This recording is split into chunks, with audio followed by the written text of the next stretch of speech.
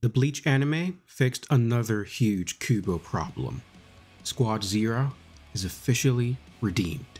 But also, we got an amazing finale that brightens the future of Bleach in more than one way. This finale is one for the ages. Shirasaku brought his A-game, the directors, storyboarders, and animators did an amazing job, and at the end of the review, I got a rant that you guys need to hear. So, it's going to be a long ride, get comfortable, but most of all enjoy. And if you do enjoy, please be sure to like, comment, and subscribe. It'll help the channel greatly.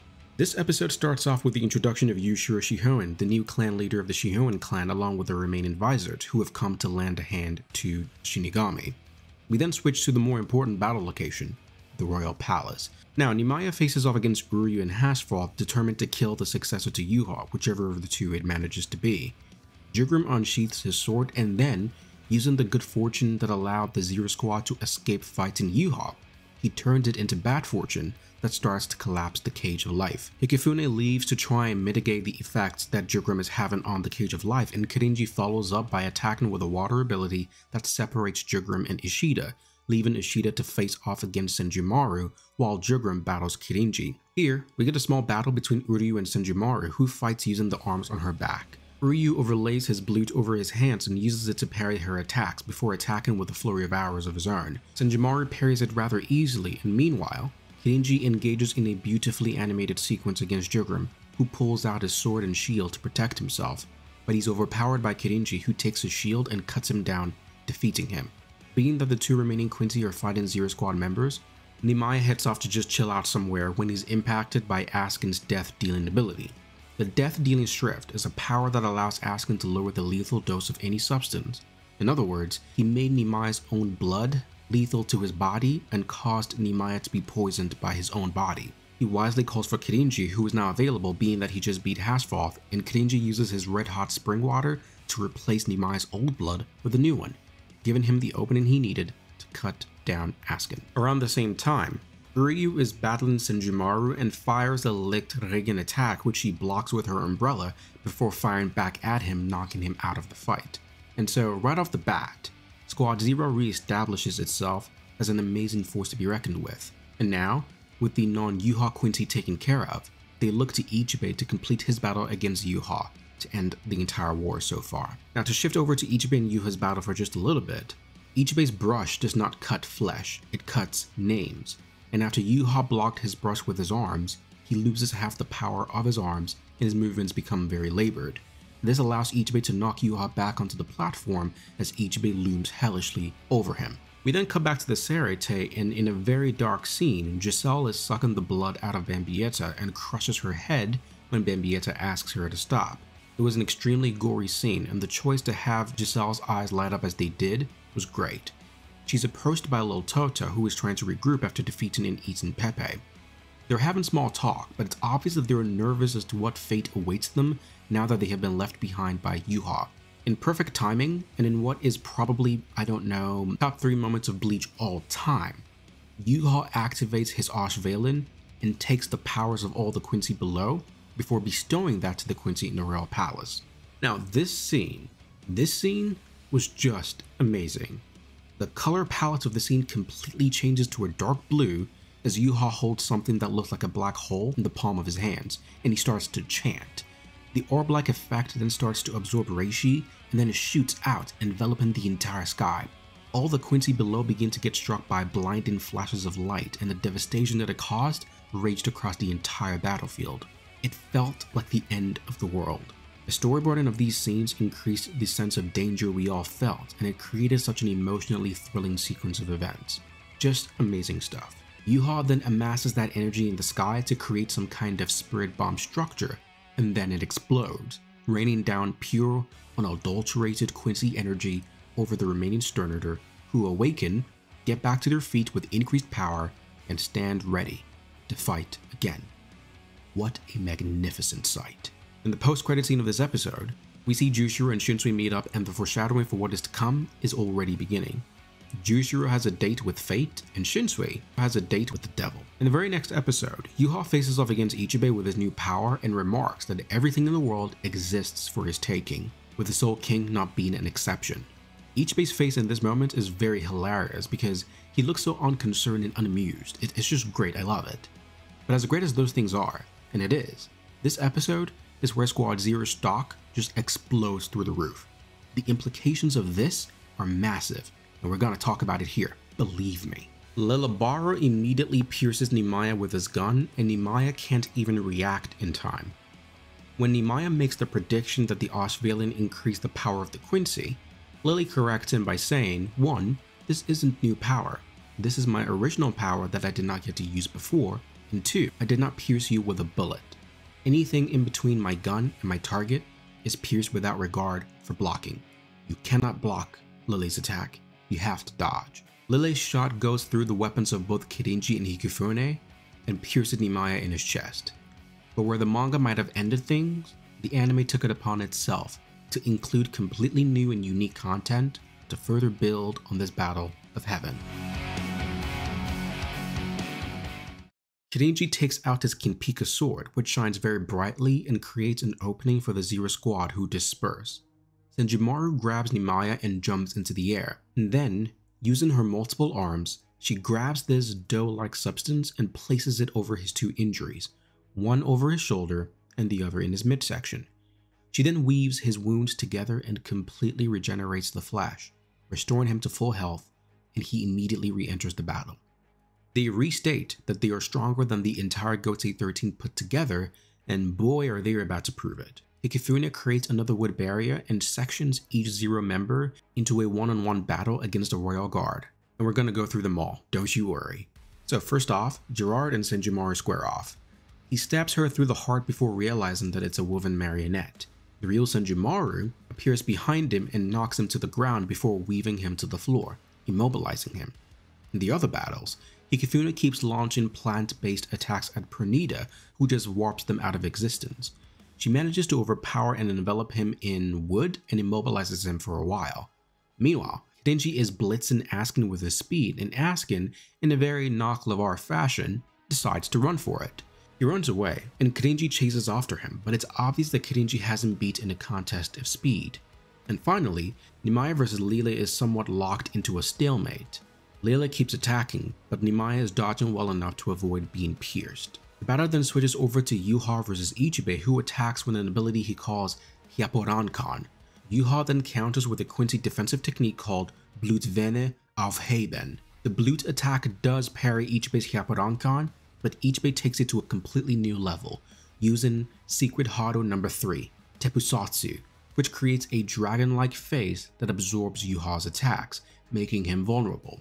Ichibe goes for a choke, and once he makes contact with Yuha, his arm is overcome by the Quincy's Blut extending towards his face, but he muscles through and almost crushes Yuha's neck. This prompts Ichibe into activating his Shikai, called Ichimonji.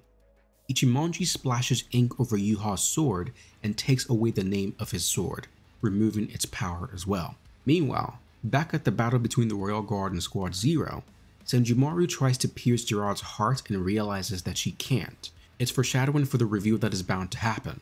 Gerard is born from the heart of the Soul King. He breaks through his shackles and punches her to the ground before stomping on her face.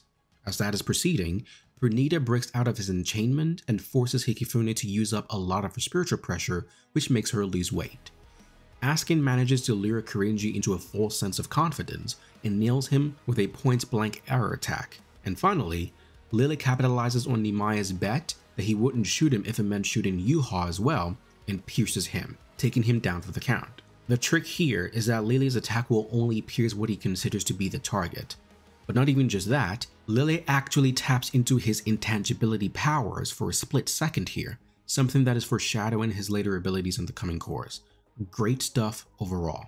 Yuha then decides to take Ichibe's powers for himself, which is a huge deal because not only did he say that he could, he actually did.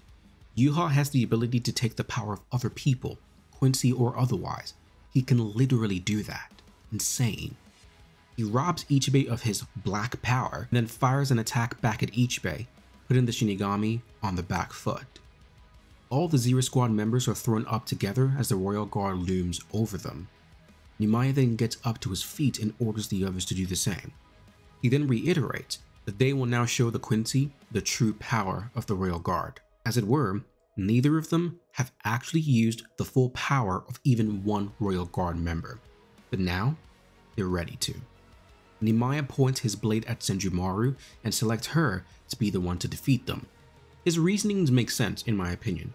She has taken the least amount of damage, and she herself had abilities that were suited for fighting against multiple opponents. I would have loved for Nimaiya to do it himself, but he was badly injured and he is a bad match for multiple opponents of this level. Senjumaru walks forward and the other three get on their knees and slit their throats, killing themselves. The Royal Guard are shocked to see this and inquire as to what is going on, and this is where Kubo just starts to elevate the source material onto a whole new level.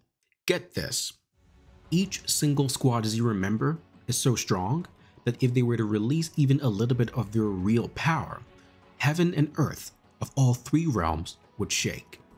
In order to keep things safe and balanced, they bound their lives together in what they call a blood oath, restricting their ability to release their full power.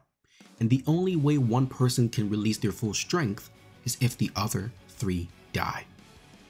Ichibei is the only one not afflicted by this restriction. I like this decision for two main reasons. Number one, it proves that the Zero Squad are as powerful as they say they are. If one person's reality alone can shake heaven and earth in all three worlds, yeah, you're as powerful as you say you are. And if you have 5 of those dudes on one squad, yeah, you're stronger than all of the Gotei put together. Secondly, it doesn't matter what medium it is, and it doesn't matter what anime this is. I am always going to be a fan of this concept called the law of equivalent exchange. If you want to get something of a certain level, you have to be willing to give something of equal level in return. What that means in the terms I'm describing here is that it's always good when there are prices to pay for power. In order to keep the peace and stability in all three worlds of Bleach, Squad Zero's power was sealed. And in order to release the full power of one person, 3 others have to die. That is an insane restriction, but it works because the stakes are that freakishly high. But let's talk a second about the Blood Oath and how Kubo represented it. Kubo portrays this entire sequence beautifully by showing a dark lit room with 4 candles sitting on some kind of pedestal. Behind each candle is a symbol that represents each of the 4 squad members, and each symbol points toward a set quadrant. So imagine a circle cut into 4 parts. You have 4 quadrants, 1, 2, 3, 4. Each quadrant represents a specific Zero Guard. When the other 3 kill themselves, their respective candles go out and the big symbol in the back, which represents them as a whole, fades away, leaving the only one who's left alive. Nimaiya's symbol looks like a bunch of Zanpakuto shooting out from one sword. Chi's symbol looks like a water symbol, but just with a pompadour. Senjumaru's symbol is a string with a needle at the end, and Hikifune's symbol is a bunch of Matsu Kanbakus. Candles of Kirinji, Uetsu, and Hikifune fade, leaving only Senjumaru, who then powers up. Now, this part is difficult to describe, but I'll do my best here. She initiates her Bankai, and somehow she says it better than Unohana did, which is insane. But she activates her Bankai, and it's almost like some kind of reality marble / domain expansion type thing. Again, I know that Bleach came before domain expansion. I'm just using it as a way to describe what it is. A weaving loom erects from the ground, and her fake arms extend outwardly, with each hand making a symbol with its fingers. The loom constructs itself, with wheels connecting and everything in between, and a red thread manifests, flowing all the way down to the floor as curtains and carpets fall from the sides of this dimension.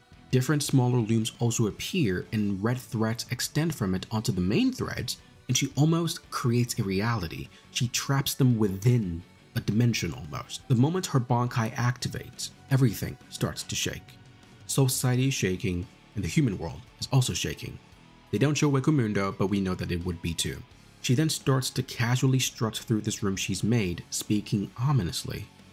She traps each of the Royal Guard in a separate room and takes them down one by one.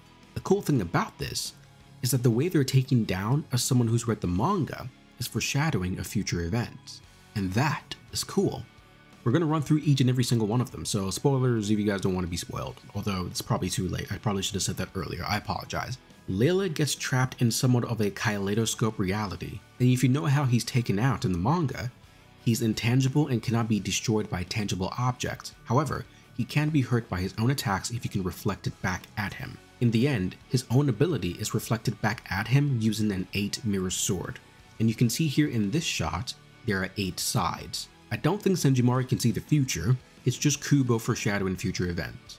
Lilibaro sees who he believes to be the enemy and fires at them, but he himself ends up being shot and he falls down to the ground, defeated. Askin is put into a room where spikes erupt from the ground, and 3 paper figurine-like creatures fall over him, trapping him and killing him. Now in this case, this is somewhat of a reach, but his eventual fight was against Kisuke, Yoruichi, and Grimmjow, and his gift ball deluxe became his tomb, so you could look at it that way if you want. Pernida, the Arm of Progress, is caught in the bowels of black sand, getting lost to the sands of time, and Gerard is caught in a room filled with blue curtains and he's frozen to death, an homage to the eventual battle he will have with mature Toshiro Hitsugaya. He's caught in a red room, and the carpets that are in that room have trees on them that are burnt down, just like he and Bazby's homes were burnt down by Yuha. He's then overrun by the flames as he tries to flee from it, which is indicative of his coming conflict with Bazby, a user of fire. And then for Uryu, he's caught in a room with the curtains detailing somewhat of a starry night sky, with the star of the Quincy absorbing the other stars onto himself, representing his most traumatic experience, the loss of his mother as a result of Yuha's Auschweilen. Do you see the extent of Kubology required to break this down? It's magnificent work by Kubo, magnificent. Senjumaru then binds off and releases the cloths from the loom, and when she does so, all the royal guard are now cloths, curtains if you will, and they now decorate this room of hers filled with other curtains of all kinds. That entire sequence is nuts, insane, monumental. Where do I even begin? I have no idea, but we'll talk about it in a second.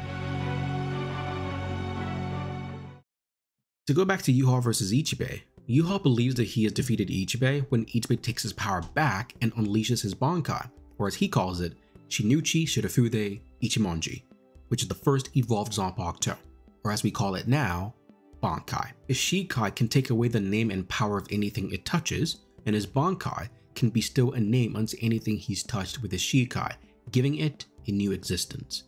He calls Yuha the Black Ant, he stomps on him, sends him tumbling down below, and crushes him with his palms, seemingly defeated the Quincy King once and for all. And that is where the episode and season end.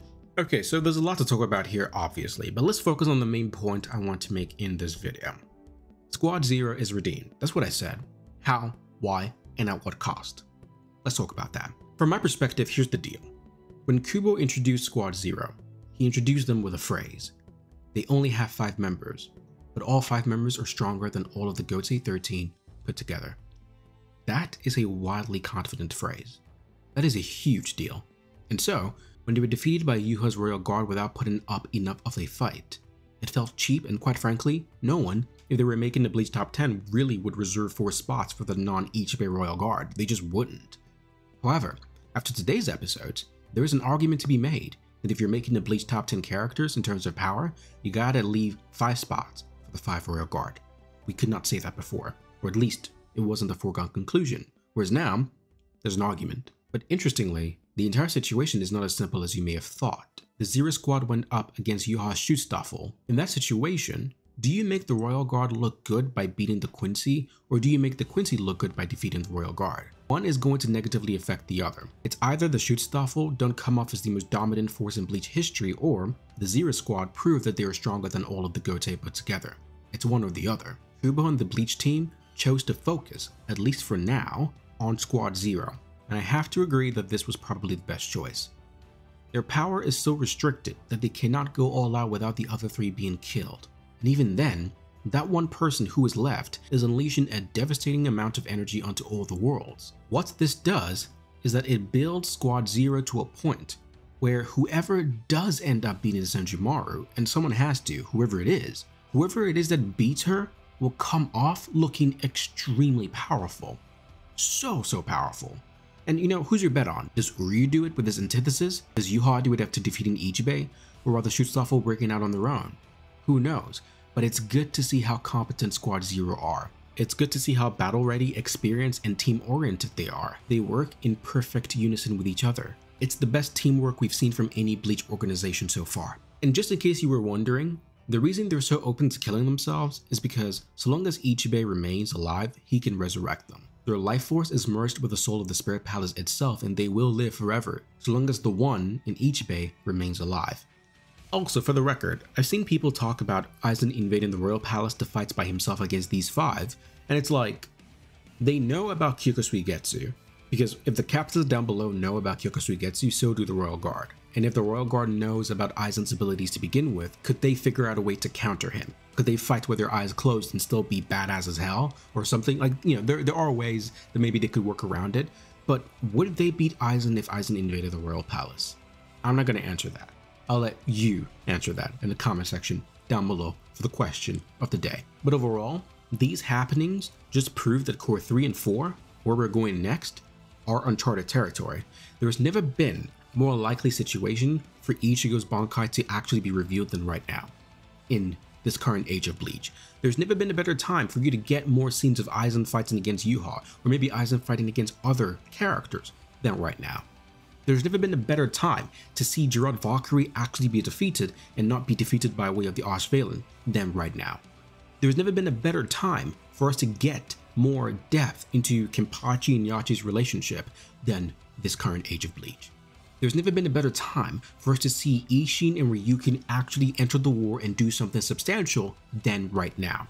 And there's never been a better time for us to see Still Silver get introduced and built up and initiated the right way than this current age of Bleach.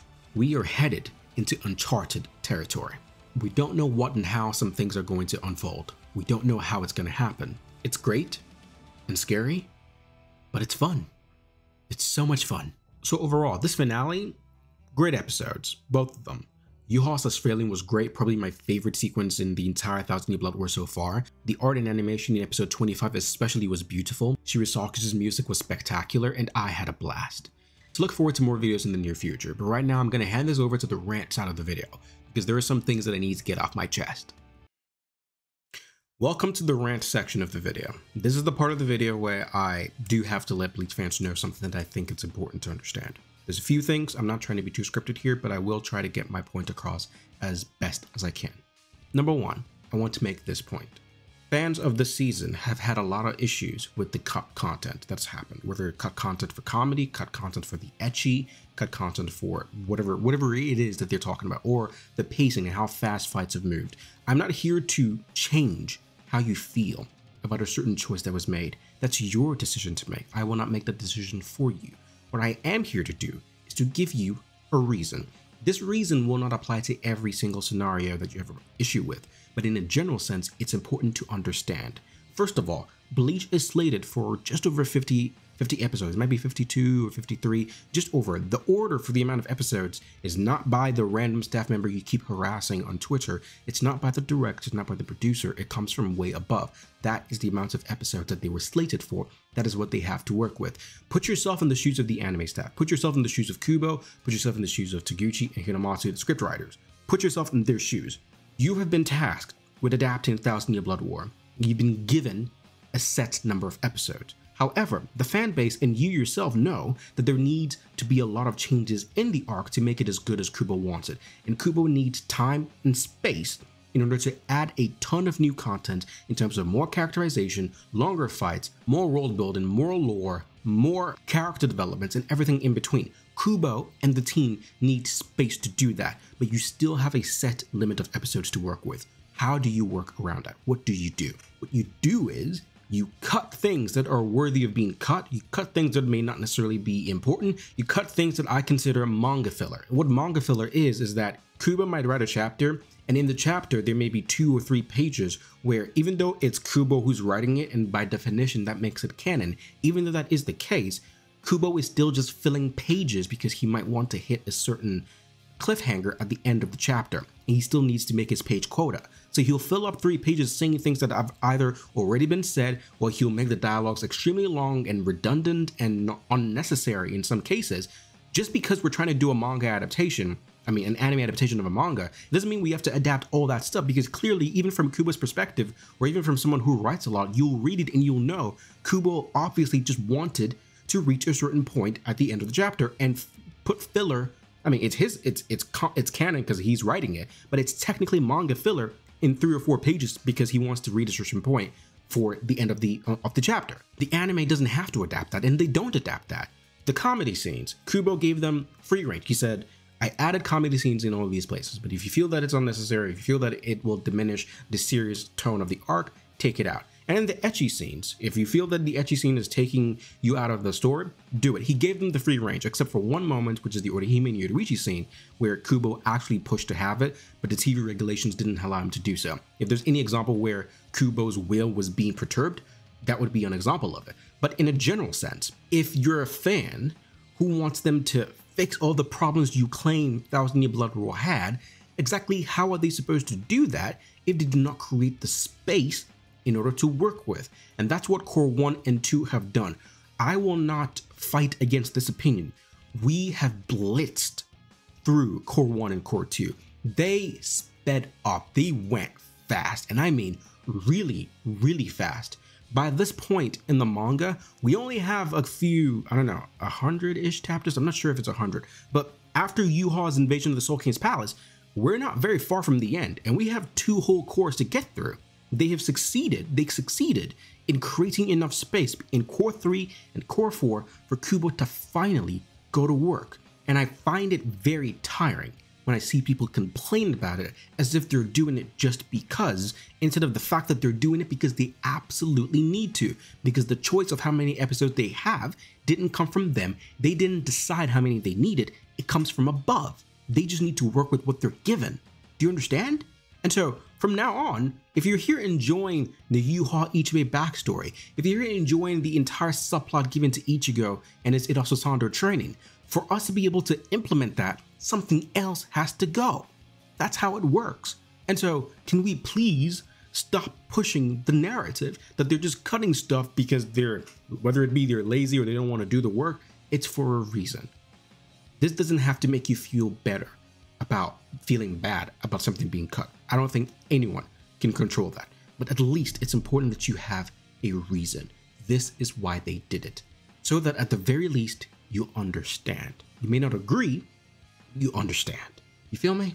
The second thing that I think is important for Bleach fans to understand in reference to the Bleach anime is when we come to the subject of staffing. Now, I'm not an animation expert. I'm not an expert on the inner workings of the anime production. I try to research as best I can. I try to understand as best I can. And so if you're someone there who knows more than me, and you find that the things I'm saying are wrong, I apologize ahead in advance. I am ready, willing, and able to learn if you will correct me. That is 100% the truth. But from what I have understood, I really wish Bleach fans would leave staff members alone. Because the fact of the matter is, the more you learn about the inner workings of the anime industry, you realize that the director that you're quote tweeting, it's not his fault. The animation director that you're quote tweeting, it's not his fault. The animator that you're quote tweeting, it's not his fault. It's not in their control. They don't have a say in that. I'll simplify the way it works for you like this. Chihiro wants to bring Bleach back, but they wanted to have a new feel. So they say, well, Narika Abe is working on Boruto or whatever, but we want a new take. So they hit up Tominaga, the producer, and the producer says, I got a guy. His name is Tomohisa Taguchi. Let him do Bleach. I'm like, all right, cool. So they call up Taguchi. Hey, Taguchi, you just coming off, you're a really hot director, coming right off Akudama Drive, which was a very well-received anime. He's like, hey, you want to do Bleach? Taguchi says, absolutely, I love Bleach, I want to do it. So they give it to him. Now, the production committee, as it were, they come up with whatever amount of money they're willing to invest in it, and the slate of episodes, blah, blah, blah, that's up at the top. So they decide that, hey, you got this amount of episodes to work with, you have this amount of money to work with, go make us the show. All right, so Taguchi sits down, and he decides, okay, well, his staff members, who do you want? So he's like, I want that guy, I want that guy, I want that guy. Now, this is where it's important, because whenever people talk about the staffing problems in Bleach, this is where it's important to understand. Taguchi, the director, could want whoever he wants. He doesn't get them if the studio doesn't let him. You feel me? All he can do is say, give me Yoshihiro Kano. I worked with him on Akudama Drive. He's great. I want him. He tells his producer. The producer then goes to his higher-ups or whoever and says, we would like to sign Yoshihiro Kano slated for Bleach. Kano himself is cool with it, but we need, because again, you're not the one paying him. The studio is. If for whatever reason, and for whatever reason, the studio gives you a reason and says, actually, no, we can't do it, that's a tough break for you. Find somebody else. So then if Taguchi's like, all right, cool, give me Satoshi Sakai. It's like, okay, he can grab Sakai, But then still, if the studio says, oh, sorry, we can't give you Sakai right now, there's nothing you can do. It's not an indictment on your ability to get people. It's an indictment on your studio's ability to give you what you asked for. You feel me? You understand? It's a reflection of the studio's own capabilities. It's not a reflection of they themselves. And so for people who say stuff like, oh, Noriyuki Abe would have done it better because Noriyuki Abe's team is better, it's important that you understand. Abe did have a great team for the original anime. He had a very, very good team. That team is gone. If he were now taking care of Thousand Year Blood War, he would have had to do the exact same thing. Hey, I want Kurita. I want Tanaka. I want Tokumaru. He would still have to go to his higher-ups and say, give me that guy, and that guy. If for whatever reason they say no, there's nothing he can do. And as opposed to the other times when those cats were Pyro mainstays because they were in Pyro has now fallen from grace. Those guys have left and gone to other studios.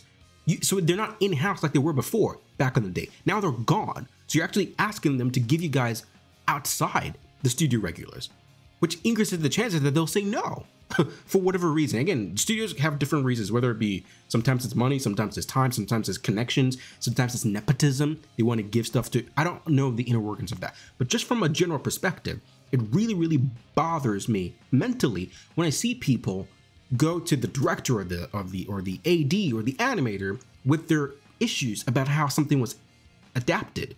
It's not on them. They can't do a thing. Taguchi might have, for all we know, he was begging on his knees. It doesn't matter if his boss says no. Take this guy. He's the guy we have. It's either him or nothing. You understand? And so for Core 2 in particular, I do believe that Core 2 had probably a lot of production issues, although most anime in general have production issues. But I would imagine Core 2, they were actually struggling quite a bit because Pyro was working on a Black Clover movie, and even that movie got delayed because they were having trouble.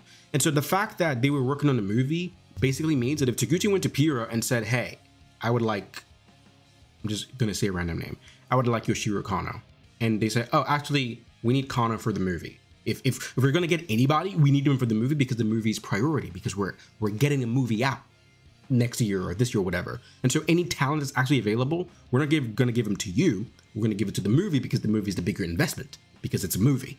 You feel me? So there's a lot of hoops that these directors have to jump through. A lot of hoops, like Kano, he was there for Core 1. He has a prior commitment with A1 Studios, with Solo Leveling and Sword Art Online. The moment that was ready to go, he had to leave. And the same thing with a ton of these other animators. Because they're not Pyro mainstays, they sometimes end up having to go somewhere else to do their other jobs, to do their other commitments. And there's nothing we can do because Pyro is just in that bad of a position. So I'm very, very saddened because I feel like if Bleach fans only understood how close we are to the edge, if they understood how, and I don't like to play this card, but if you understood how lucky we are, it's still Studio Pyro. They're still bad.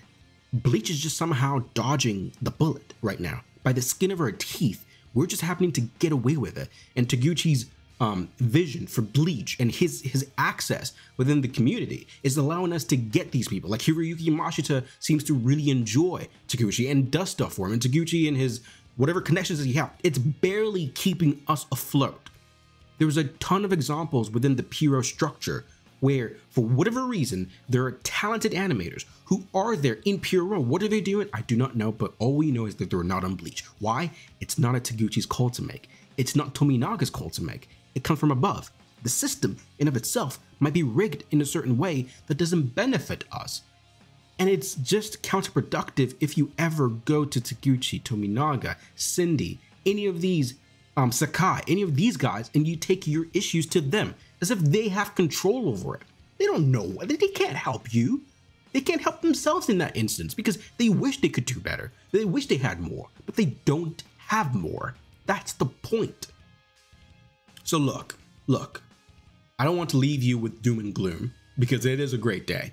Core 2 was having a lot of trouble, but even with those troubles, they delivered great stuff.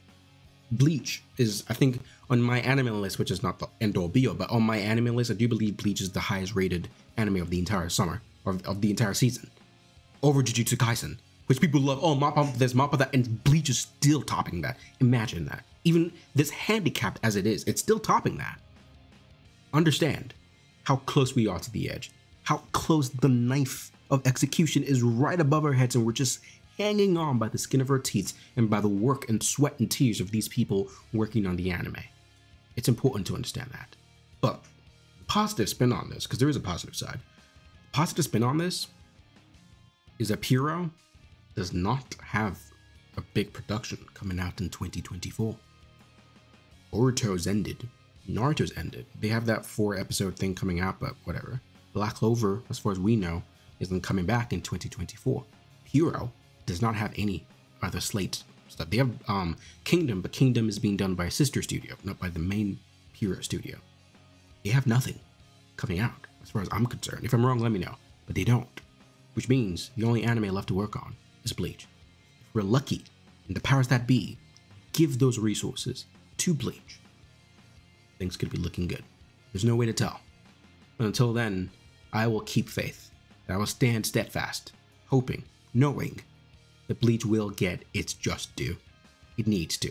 If Puro wants to get back where it needs to go, Bleach needs to succeed. And I hope they understand that. I really do. So, let me know what you think about this entire video. Please let me know what you think in the comment section down below. Like, subscribe, share, and I will see you in the next Rebirth video, which is probably going to be a Squad Zero video. But I'll see you then. Take care, guys. Bleach 1000 Year Blood War Core number 2 ends. Well, it ended yesterday. I'm sad that it's gone, but I'm looking forward to the future. Hopefully you guys will be there too. Follow me on the socials. You know how it is. This is your boy Rebirth, signing out until the next video. Peace out.